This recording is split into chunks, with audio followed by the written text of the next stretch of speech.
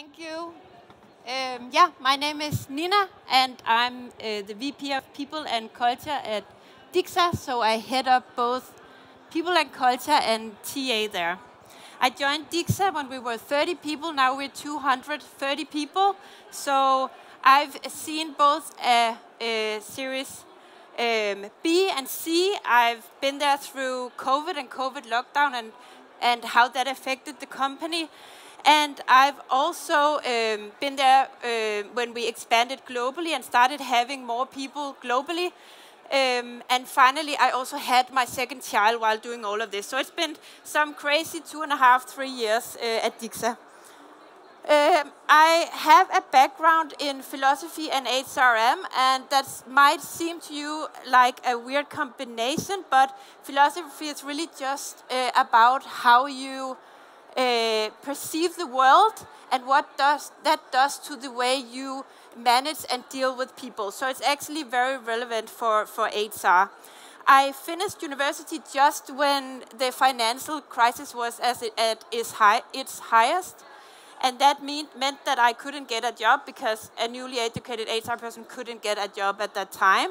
So then I ended up taking a manager job in a retail chain called Emery's. They didn't want me to build the HR before I had proven myself in the shops.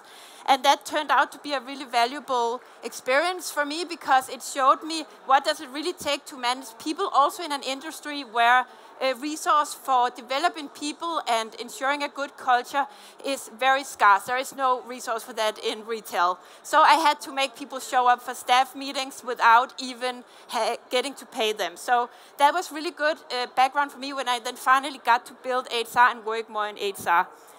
All of my HR jobs afterwards has then been about building HR from scratch. So I'm a builder and not a maintainer.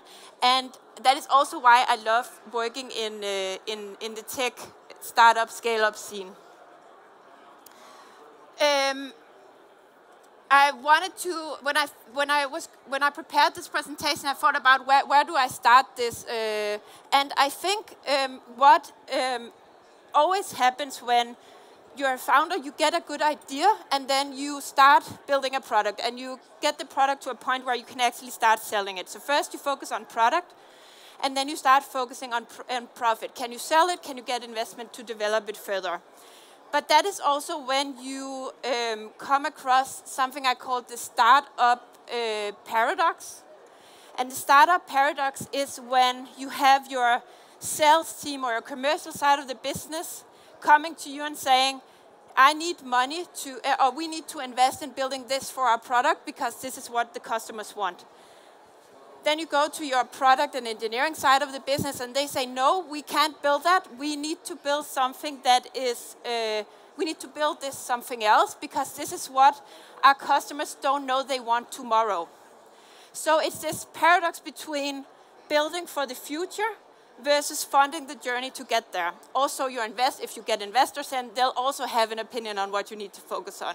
So it's that paradox that you very quickly will be facing as a founder or an early leader in a startup. And the way to handle this, the only way to actually handle this is through a culture that embraces this paradox, because you will never be in a situation where you can do both and, because resource will be scarce. You will have, either you won't have enough money, you won't have enough people because it takes time to hire, or you won't have enough time. So people and culture is really the key for you to move from that very early stage and dealing with the kind of the troublesome road to success.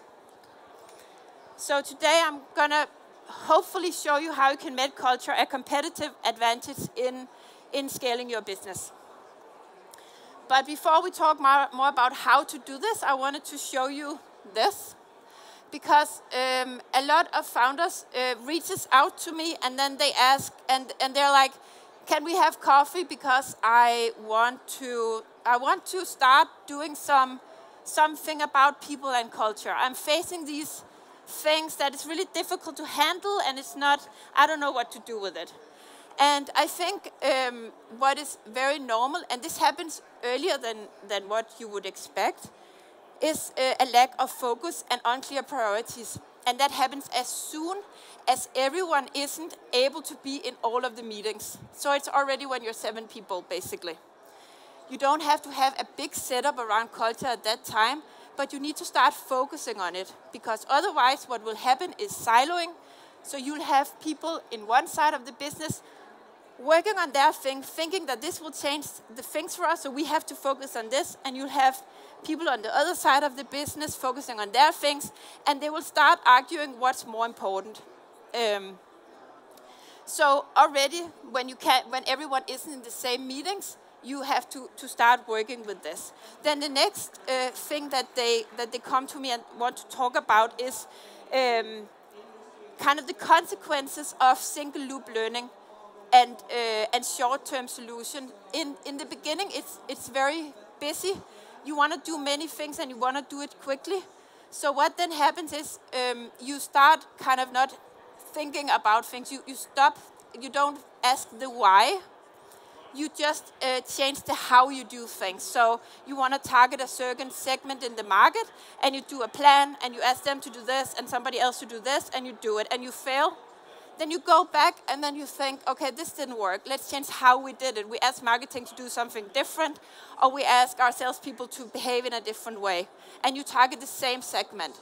But what you really need to do at that point is question, do we even want to target this segment? Why are we targeting this segment? Because otherwise you can end up using a lot of time on things that will won't work or only will work temporarily.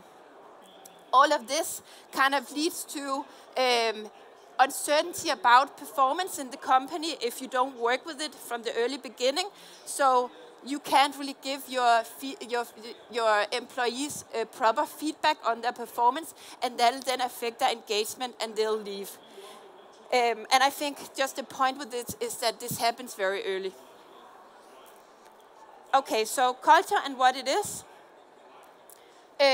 When I first started at Dixa, we did a culture and values workshop, and I was like, what is the difference in culture and value? What does it mean? We just use it for the same thing? Or so we looked into it, and kind of how I see culture, I see it like your values and beliefs in action. So if you can think about beliefs and values as the bedrock of your kind of your culture, and then the culture is those things in action. It's the landscape. And the landscape will change, but you can still have the same beliefs and values when you're 30 people and when you're 230 people. But the culture will be different because now there's 230 people. So it can't be a culture of we all meet and look each other in the eyes. It will be a culture of interacting in a different way. That's just an example. So my beliefs and value as a leader would be that I really trust in people. I think that people will, they'll always try to be responsible and and kind of try to do their best. So my values as a leader are kind of the right thing for me to do as a leader is to enable us, create a situation where they can do that. I don't have to control them or follow up so much. The culture will then be kind of a culture of trust. Again, the culture, even me having these beliefs and values will look different when we were 30 to now we're 230, right? We will, for instance, have to have OKRs to just understand what everyone is doing. It's not about control. I still believe sincerely that people, want to do their best, but we still have to have this setting around it on how we kind of follow up on what people are doing. So as a founder, you have an influence on your culture top-down. You both have a direct influence, and that's just how you behave. Do you interrupt? Do you listen? Do you have people that you favorize in the organization? Are you biased? Do you focus on data or do you focus on hearsay? So that will directly impact your culture. It won't define the whole culture in the company, but it'll have a heavy effect on your culture. So it is very important for a founder to be aware of their own beliefs and values and how that kind of comes into action when they walk around in their company. The next part that are also a kind of a top-down effect on culture is it's the indirect factors. And the indirect factors are the structures and the systems you set up to enhance your culture. Because again, when you scale, when you're 7 people, people will just feel you because they'll be near you all the time. When you're 230 people, they won't feel you anymore. So you have to have some structures around it to enhance the good part of the culture and what you wanna, the message you wanna get out there. And my point here would be delegate this early, because I see a lot of founders and CEOs and CFOs, they try to do this themselves for a long time, but it takes such a long time that then they don't focus on developing the business. So it's a good idea to have people in early to take this off your hands. Then I want to talk about the bottom-up influences on culture. And we all know, when you walk around in a company and you see these kind of generic value posters on the walls, nobody knows what it stands for. They for sure don't live them. They're like, what is this? And that is because that you as a leader and a founder, you cannot decide the culture.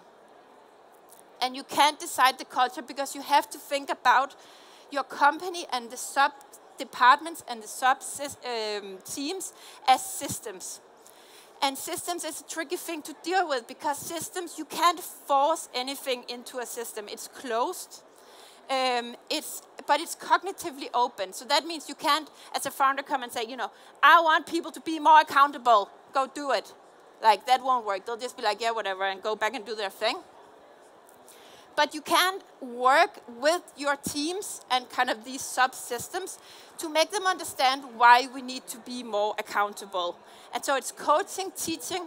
It's also expanding the system. And expanding the system is really just hiring new people into the system. And it's also decreasing the system. So when people leave, or you split teams up and kind of organize it differently according to the need you might have. Okay, so you now know that you can affect your culture bottom up. My next point would be that don't start working with anything that you don't have data on. Don't do anything people and culture related that you haven't kind of had confirmed through data. Because then people and culture will be at most kind of just maintaining some stuff. It won't add any value. And it'll probably also, you'll be focusing on the wrong things, because to my experience anyway, there's a lot of people coming to me and they are really loud about what they need from people and culture and from their leaders, but they're not the majority. The majority won't come to me, but they will respond to surveys and tell me kind of what they need when I ask them anonymously. So that is super important. People won't tell you what they really mean if you don't ask them anonymously. Okay, so how do we work with affecting culture bottom up at Dixa? We gather data in more than 3 ways, but I'm going to talk about 3 ways today. We gather data on when people first join. So when we add cognitive space to the system, we look at what do these people value. So what kind of culture will they need, and what kind of culture will they enhance when they join? And some just interesting example could be that when we first started looking at this data set, we could see that we had a lot of people, they did not care about structure at all. Structure, not for me, which makes sense. You join a startup because you don't want the whole corporate big kind of system thing.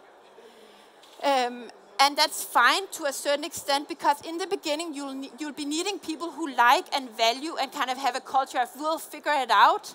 If we don't know how to, we'll figure it out. But then when you grow, at one point you will have to have people in who likes working at structure, because you need more structure as you scale, to some extent, right? So that's one thing that we became smarter about when hiring, kind of really looking into, what's people's preference on structure.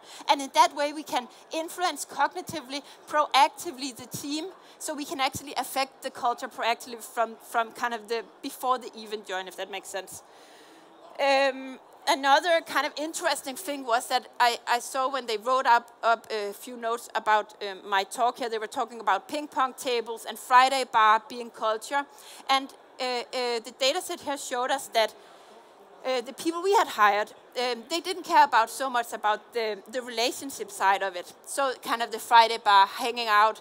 outside work. And I mean, this is a bit later stage. We started measuring this when we were around 100 people.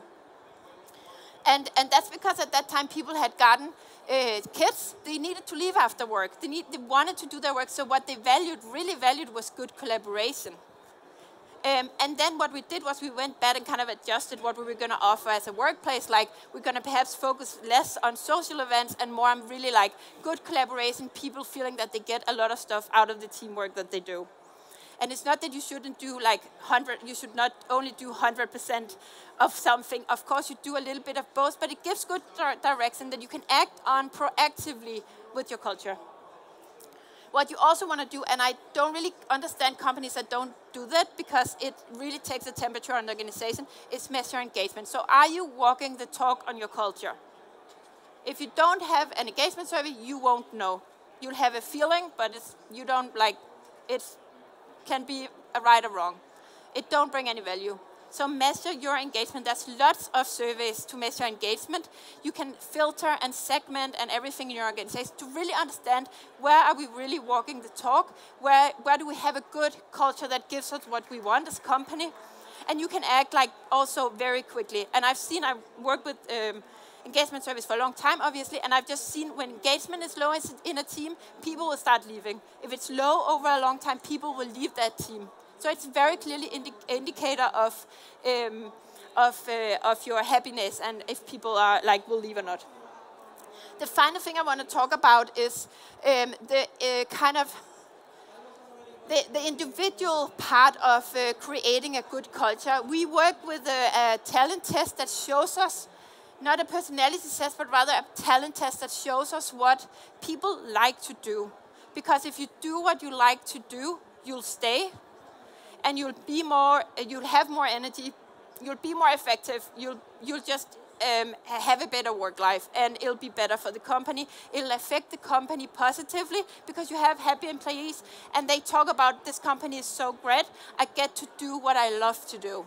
So we always want to aim to match people's preferences with the job they actually do, which of course takes a lot of focus on time, but it's worth it. Definitely in terms of retaining people and also how people go out and talk about the company to other future talent we want to hire. The next thing is also about that kind of more individual kind of preference that is important. When you start the company, you have employees who are they love doing a lot of things. They love the thing where, you know, they have this hat on and then they have this hat on. Then you scale and people get more specialized because they have to, you have to have people focusing on a kind of a slimmer kind of area. And there's two things there. One, you need to hire people who actually appreciate that. And why I'm saying it like this is that I think people who join founders and leaders early on these kind of companies, they sometimes hire people like themselves, so these kind of entrepreneurial people, but at one point you need to look at people who are maintainers, who are specialist kind of mindset. And what it also does to the people in the company is that they feel that something is taken away from them.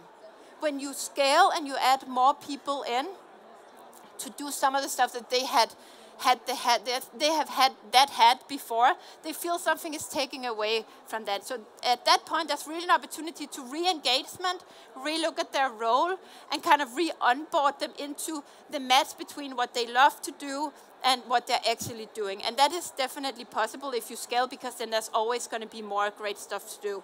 But again, it takes focus and time. Team leads, you want to go from these kind of people who love kind of more friendly relationship with their team and really cares about, but still kind of are specialists, but they just also take care of the team because they love people, and to a more kind of, to team leads who are more are more like into the whole people management thing, who really loves doing that rather than perhaps being the subject matter expert. Very important also because the team leads is your extension. The culture you wanna implement, the team leads are gonna be kind of the booster for that.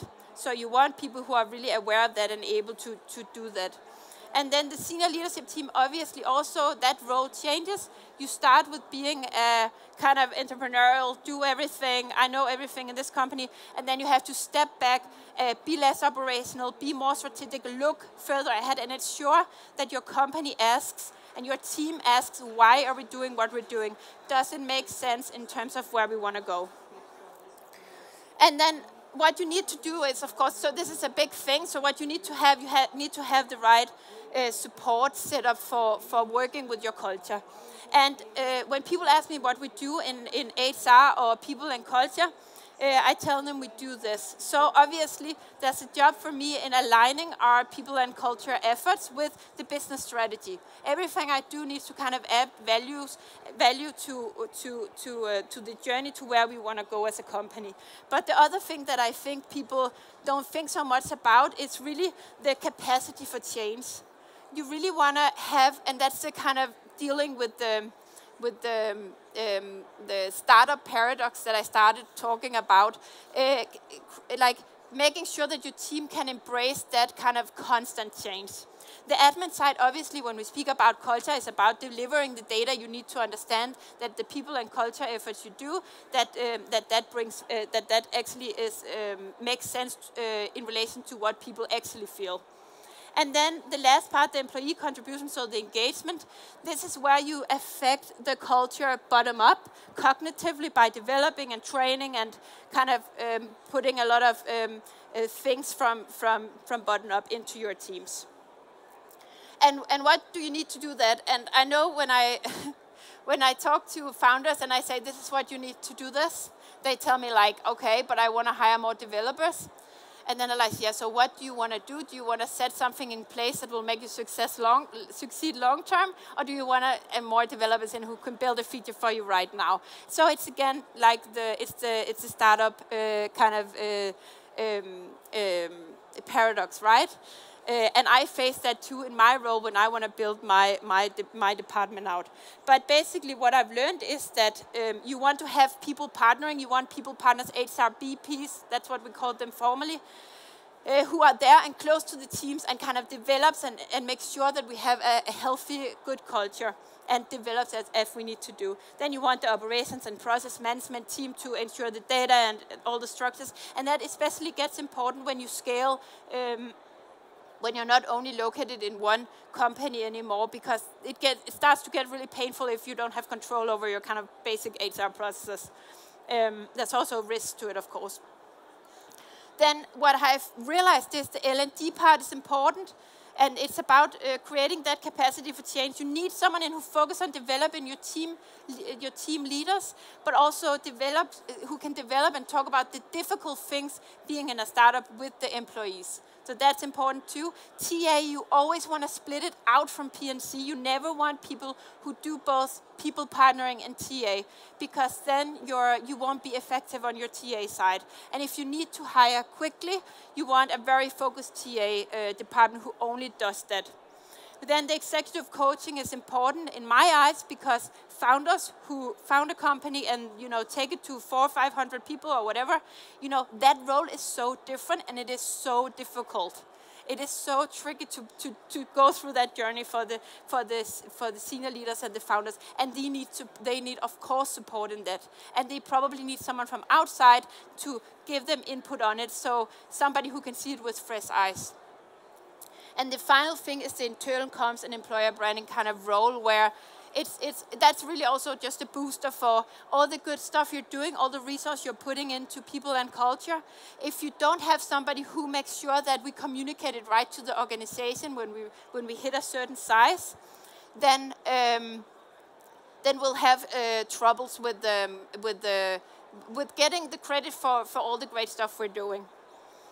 And then just a checklist for how to kind of ensure that your culture can be a competitive advantage. So you need to focus on it from the early beginning, and it's already when you're like as many people so that you can't be in the same meetings all the time.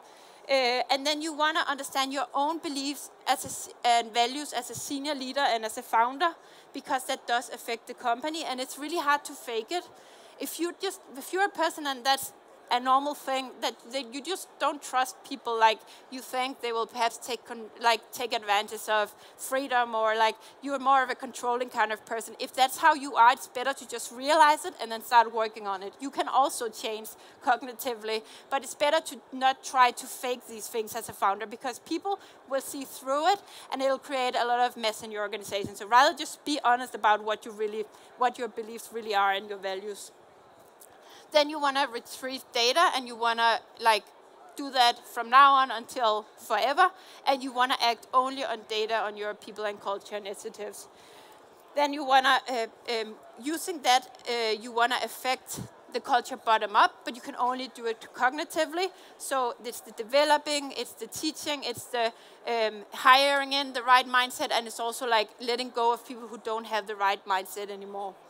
And then ensure, of course, that you have the P&C set up who can support you in doing this, because you won't have time for it as a senior leadership team. You need somebody who can kind of do this for you and really support you. The final part here is just something I wanted to bring up, because we hire a lot of people at Dixa, and when we hire people, they tell us things about what they're looking for. And these are some of the things that are really like coming up. And I think what the takeaway from that is that people are looking for a job that can be not only a great addition to their life, but like a job that can kind of change their life for the better. And it should never be them changing around the job. It's always the other way around, at least for the talent we're looking for. They can pick and choose between jobs right now. And so we have to really think about, how do we attract them? How do we give them that kind of life situation that they're looking for while working with us? So it's not so much about the job, selling the job anymore. It's about selling a lifestyle more. I'm on time. That's it. Thanks.